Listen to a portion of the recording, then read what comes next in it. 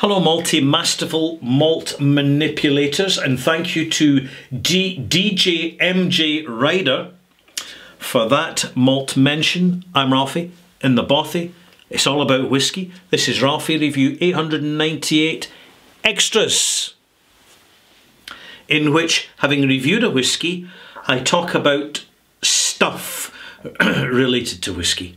And I'm going to talk about packaging and presentation of whiskey. I'm just going to give you my overall perspective on it because there's been an interesting development recently and I want to tell you about it because it's a sign of the times and we're going to see more of it, and frankly I think it's a good thing, so I'm endorsing it.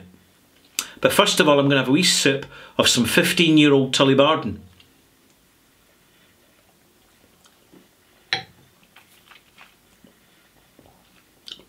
Added some water to this. It's made it such a more distinctive, interesting whiskey. It's a big distillery. Generally, their official bottlings tend to get lost on the shelves. And I think this has encouraged Tullibardine as they try and reach out to single malt drinkers to become more ambitious with their theatrical presentation of their brand. Now, all distillers do this. They want to sell their product using your eyes. And what you do is you look at the presentation of a whiskey and you get seduced by the theatre of not just the shape of the bottle and the weight of the glass and the fanciness of the cork and the beautifully contoured colours and schematic designs of the labels and all the singularity and individuality of the fonts that they use and the colour contrasts and all these little devices which distillers use to try and make their product stand out on a shelf full of all the other whiskies. And there's quite a skill to it. Some distilleries go lo-fi presentation, like Laphroaig is a good example. They go for that black and white thing, that monotone, and they can do that successfully because they're selling a very distinctive style of whiskey which has no equal or relative parallel. It is a very TCP medicinal style of heavily peated whiskey, and when you just see that word Laphroaig, then all the message jumps out from the font. That's all you need to know. And it's a strong, strong identity because the contents of the bottle are strong, strong flavours. But there's other brands like Tullibardine which they're not particularly distinct. If you were to sit down a glass in front of somebody who had even a few years experience, they'd really be struggling to recognise it as a Tullibardine. It's simply not particularly distinct, and furthermore, they don't really do a peated version or maybe a triple distilled version to create a more interesting permutation of the theme. So what they've got is heavy presentation, and this is designed to theatrically present the luxury of what they're selling. So you have the kind of glossy, highlighted, textural cover. So you have a certain amount of tactile going on when you pick up the box. It's a slightly larger box than is required, it is necessary for the bottle, so it appears to be bigger than it actually is. There's a fair amount of glass in the bottle, so you're getting a bit of weight in the carton, and that adds to the illusion of quality. That adds to the theatre of expectations. And particularly when you're an inexperienced whiskey drinker, you're going to be sold on that. And as soon as you taste the whiskey, you're going to say, well, I saw the label, I saw the box, I felt the weight of the bottle, I heard the cork coming off, and it's not a screw top, and it's not a plain label, therefore it must be good. And generally this formula works for the majority of whisky bottlers, single malt bottlers. When you open it up, you've got another little bit of added theatre here, because you've got a kind of picture frame right round the central plastic label. So as you open it, it sort of catches and then releases, and inside you have this, with plenty of space around it, you have this bottle with textured label, so that it's a little bit raised in the name and on the edge, and it's got the kind of gold thing going on it, a little bit of embossment on the glass as well. And you lift the bottle out, and there's a fair weight to the bottle. You can see all that glass on the bottom of the bottle, which just adds to the weight rather than the necessary function of the container. But before I go any further, I just want to say 100% of this bottle is recyclable. You can finish this bottle of whiskey, and you could put this bottle in a bottle bank. And glass is one of the most easily recyclable commodities used for packaging. Quite simply, it can be ground down in a machine and used for repairing roads very effectively, or for surfacing roads, because glass comes from stone, comes from sand. And the paper, very little waste in the paper, I mean, slightly embossed, but there's actually a very tiny 0.025% of the actual presentation is actually the paper and the label. And you've got the cork, it's got a wooden stopper, biodegradable, cork, biodegradable. Literally, you could throw this in your compost heap and it'll rot down eventually. You've also got, probably the least recyclable part is the zinc and tin foil, but there's very little of it. And if you want, you can remove it, smelt it down and turn it into ornaments and candlesticks if you really want to. I mean, some people do that. But by and large, the most wasteful part of this presentation is actually the box. And it's adding, it depends what kind of whiskey drinker you are.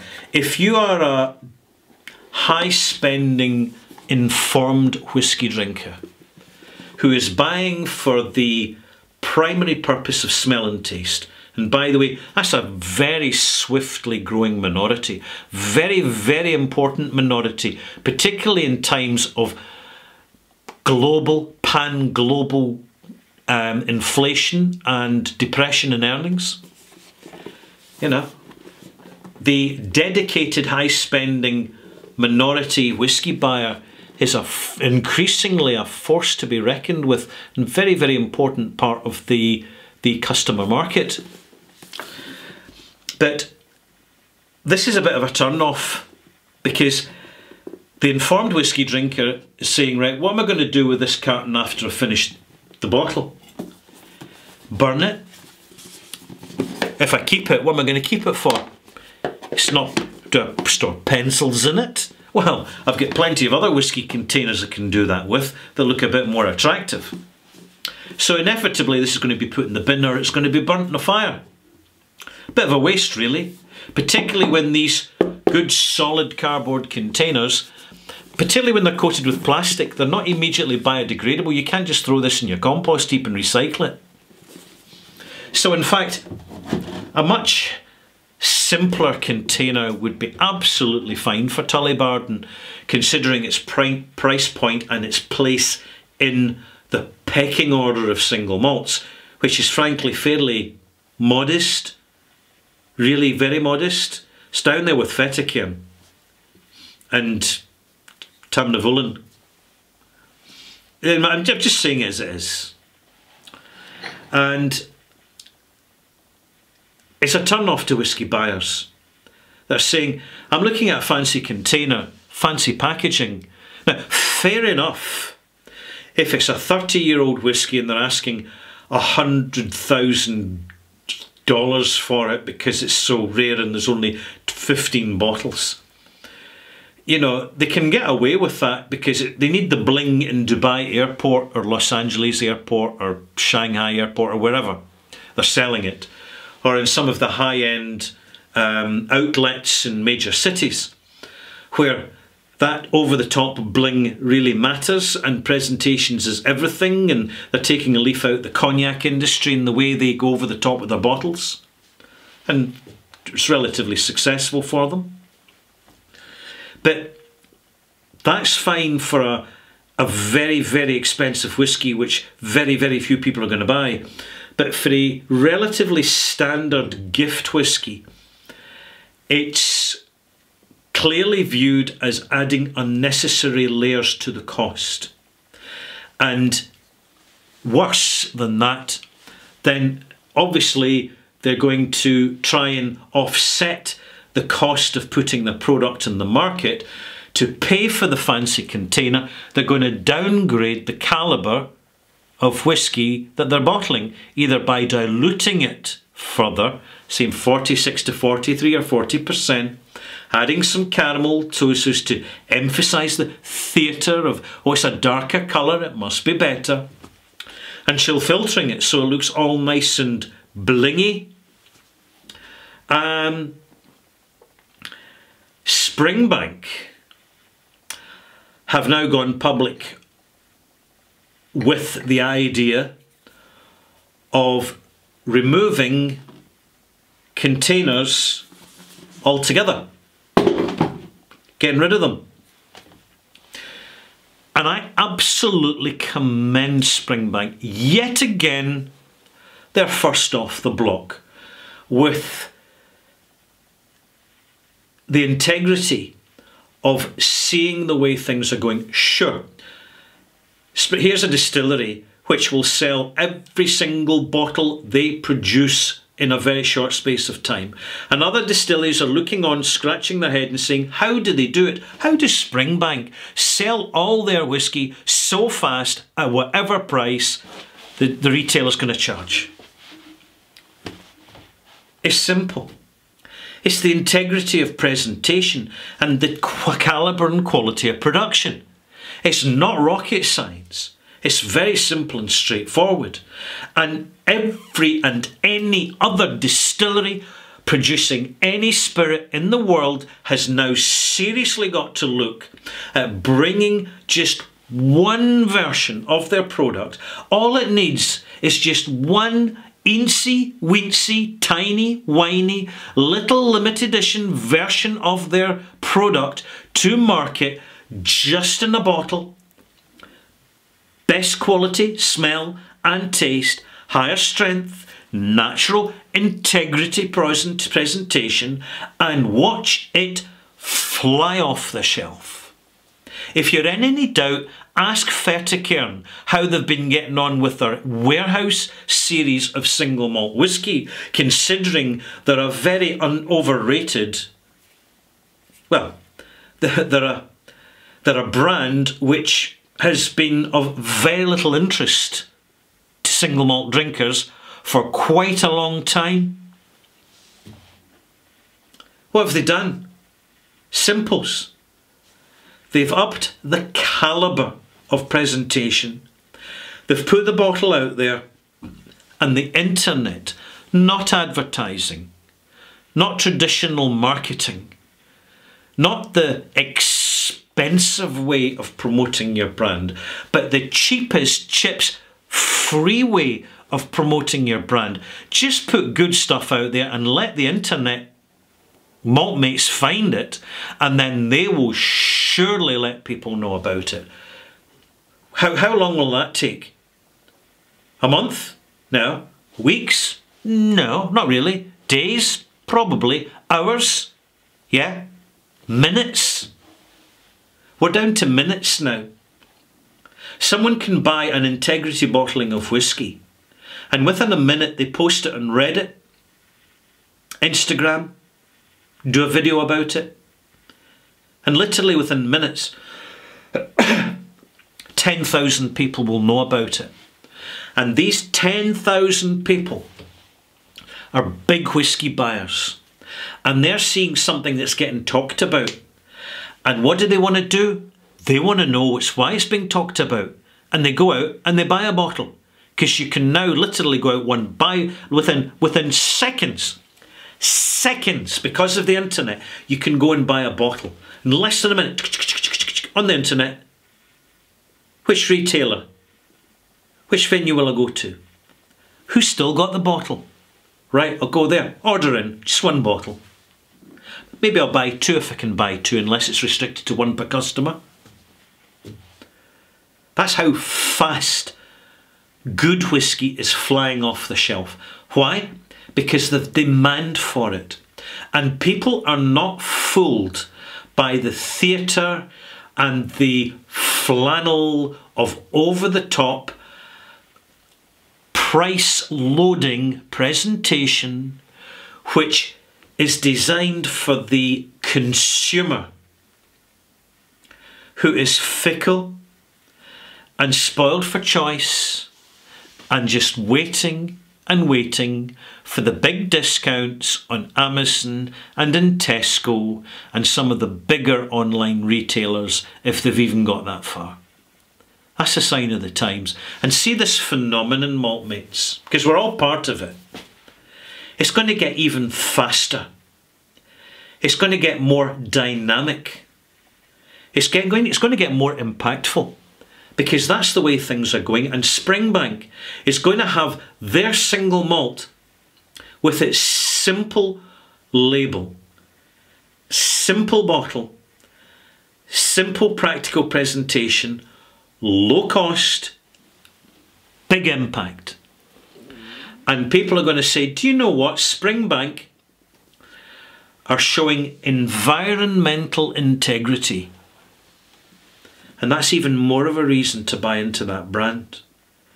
Because they're not pitching and charging you for the flannel of the theatre, of the presentation, which is designed to coax and nudge and encourage the consumer, the passive consumer, who is 10% influenced by the fancy box and 90% influenced by the fact that there's a £25 discount on the product just before the end of the year. Even more if they waive their supermarket loyalty card.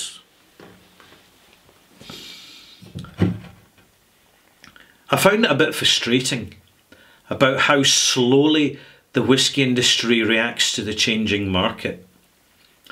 But I've got such a totally different perspective here in the bothy, getting this global overview through all the analytics I get in, not just Google Analytics from YouTube, but also the other Stat Counter Analytics. That's another good platform that gives me all the view of who's looking at the videos, what are trending, what's the traffic, what are people probably buying as a result, and then I reach out to the retailers and I just ask a few simple questions.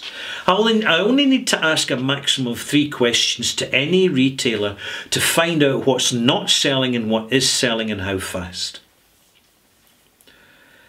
The impact of the internet is so dramatic.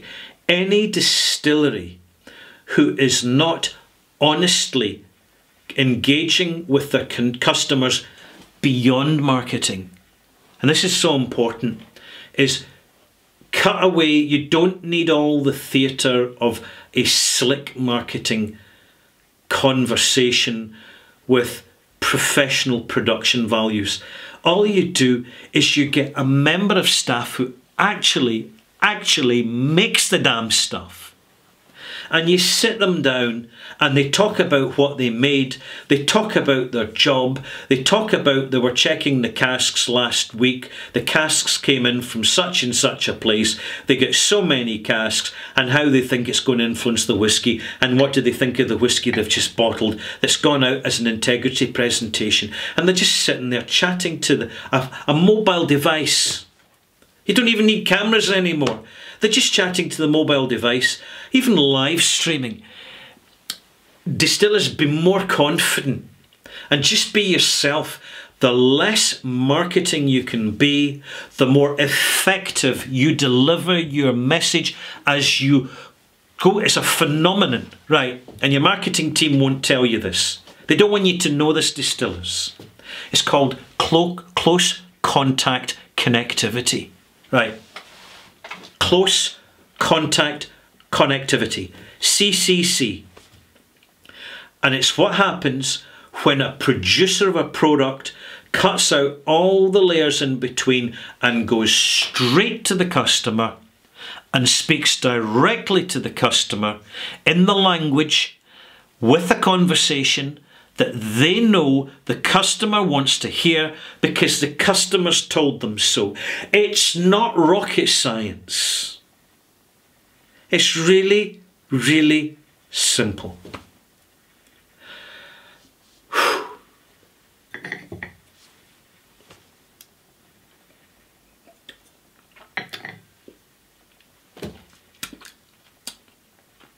This whisky's greatly improving.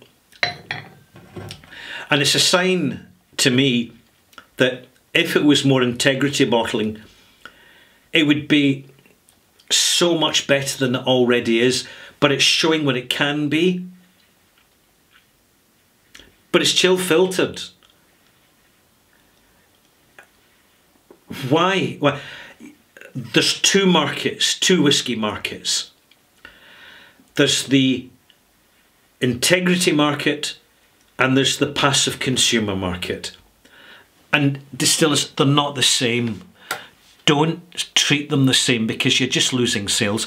And now, at the end of 2021, is not a good time to be losing sales. Seriously. I'm Ralfy. Bye.